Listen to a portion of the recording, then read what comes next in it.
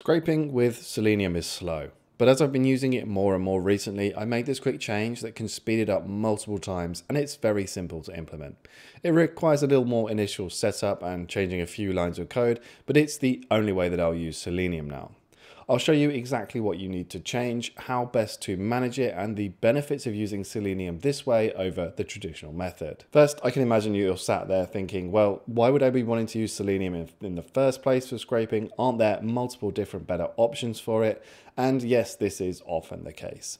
I always go and look to see if I can reverse engineer an API first, or maybe there's a load of data hidden in the script tag that we can use, but sometimes you really just do need that real browser there to pass JavaScript tests, or maybe to click on buttons and move around the site.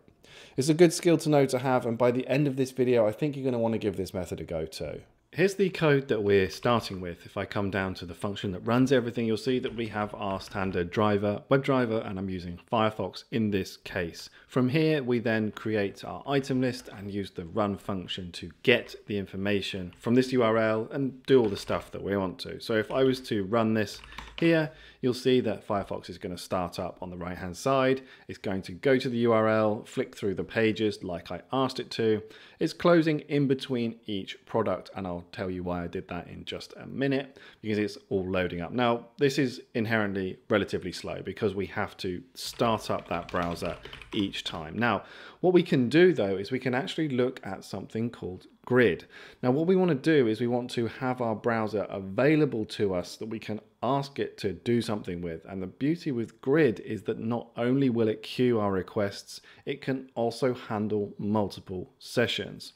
So if I come and we look at Selenium Grid, let's go to our browser and open it up here, and let's take a quick look. So I think Grid has been updated recently, and it's really easy to use. But what we can do is we got a couple of different options of how we can run it, and a few different ways that we can run it in. So what I'm going to do is I'm going to show you I don't know if it's the easiest, but it just requires this Java and you run this file. We're going to use this, and then I'll show you how to use it with Docker, which is my preferred method, how to connect to it, and how you can change your code, like I'm going to do with my code here, to use Grid, and then we'll introduce some concurrency at the end so we can run multiple web browsers in parallel and speed our whole thing up tenfold. So that's the plan. So as you can see here, it says you can start it using Java, which is what we're going to do. So I'm going to close this, I'm going to open up a new terminal, and I have this already here. It's going to run this, and it's going to run a Selenium manager. So once this is started up, we get this URL, which we can open up. If I move the terminal out of the way, you can see now that we have the Selenium Grid running on my local machine. We have no sessions going at the moment, but here is the best part of it, which is we have max concurrency of 12, which is my CPU on my machine here. So how do we actually change our code to connect to this and use this to run instead of starting the browser as our code runs on our local machine? So we're going to come down to our WebDriver here, which I'm going to remove. And what we need to do is, I'm going to actually use Chrome now, is we need to say our options is going to be equal to WebDriver.options.Chrome options, and then we want to connect to our remote driver here, which is what our grid is. WebDriver.remote, like this. And we need to give it a couple of commands, a couple of things that we want to do. So here you can see we want to know the command executor, which is going to be our grid URL, and then the options that we've given it, which is just going to be our Chrome options. So let's have this here. I've got too many brackets here. So we'll have our command executor, and this is going to be our URL. So I'm just going to copy this over. We don't need the UI part. And then our options is going to be equal to the options for Chrome, which we just created above. Super. So now that that's done, I'm going to format this with black, and that's going to move it across neatly there.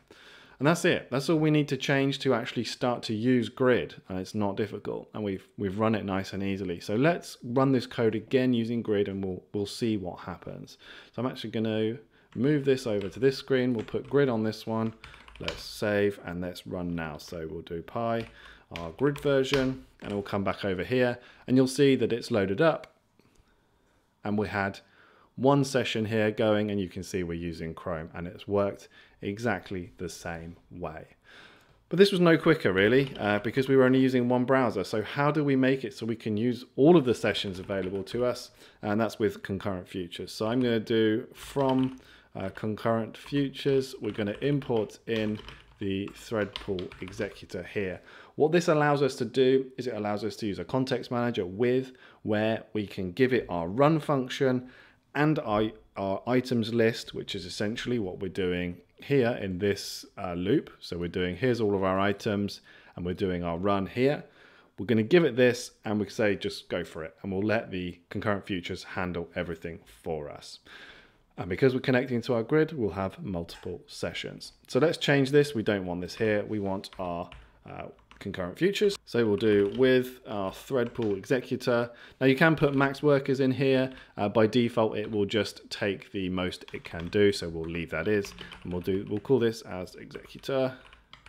And now we want to do our executor, and we want to use the map function here. This is going to say take your callable and your iterable. So our callable is our run function and our iterable are our items list now.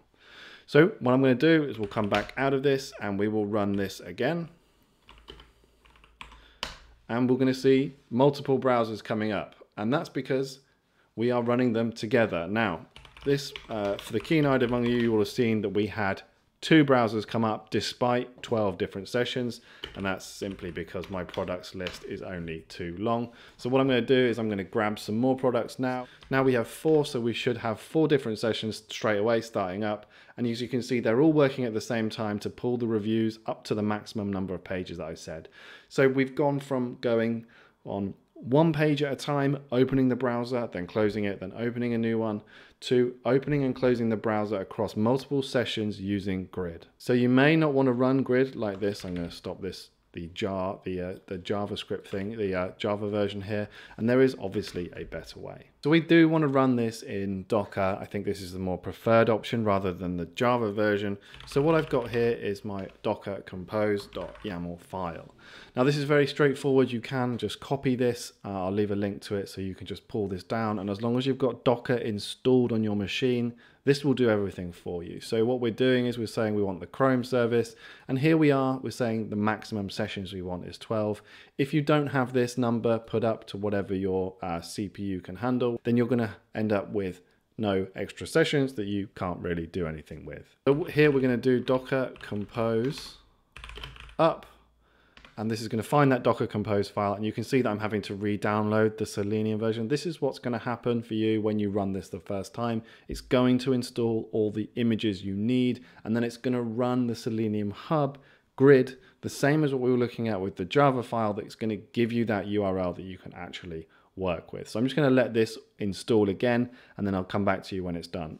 So I can see here that Grid has started up, and we are on 172.18.02.444, 18.0.2 and port 4444. And here we are back on our grid. So this is exactly the same as what we had before, except just we have just the 12 Chrome instances. So all you need to do is use this URL into your remote WebDriver code, and this will work exactly the same. Now the benefits obviously of using Docker is that we can actually run this on a server. You can run this across multiple machines, and once you get a bit more advanced into it, which is kind of what I'm looking at the moment, is you can spawn up and down sessions and nodes as you need and connect to your grid, so you can expand and contract your Selenium Grid, your different sessions and nodes as much as you need to.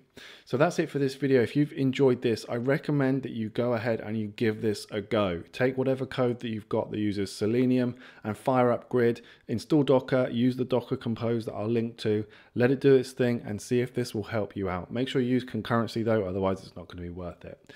Join the Discord, like this video, subscribe to my channel, all that good stuff. Loads of cool stuff coming, loads more web scraping stuff coming.